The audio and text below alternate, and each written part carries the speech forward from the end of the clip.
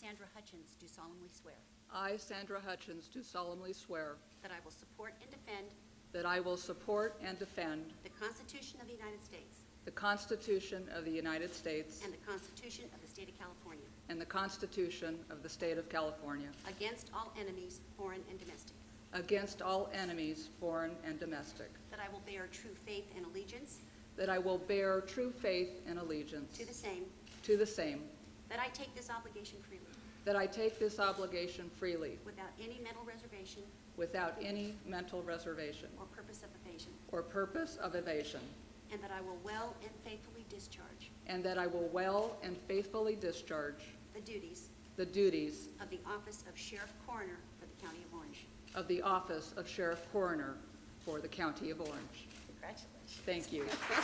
Today, Sheriff Hutchens will no longer be the appointed Sheriff of Orange County.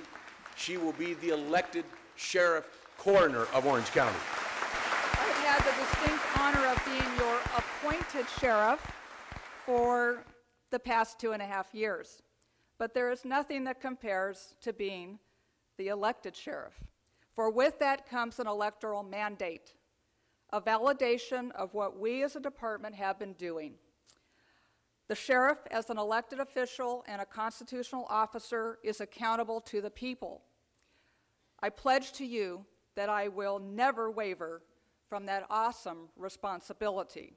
My focus for the next 4 years includes continuing to provide the highest quality public safety services in the most cost-effective manner while still recruiting and retaining the best and brightest for our law enforcement mission in Orange County.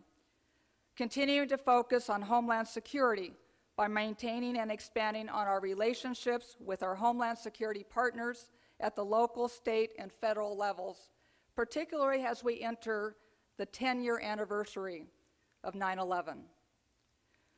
Focus on the problem of illegal narcotics use, particularly by our youth. As we look at the narco-terrorism occurring south of our border, we have to remember that we are the largest user nation of illegal drugs, and we do drive that demand.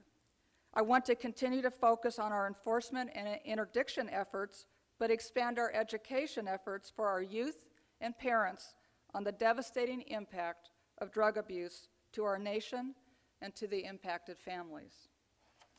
Finally, I want to continue to focus on keeping Orange County the great place it is to live, with a low crime rate, high quality of life, and potential to get even better in the coming years. I have a favorite quote that I have displayed on the desk in my office. It says, "There is no limit to what you can accomplish if you don't care who gets the credit." This has been adopted as the guiding principle on this department. We celebrate our successes together, just as we suffer our failures together.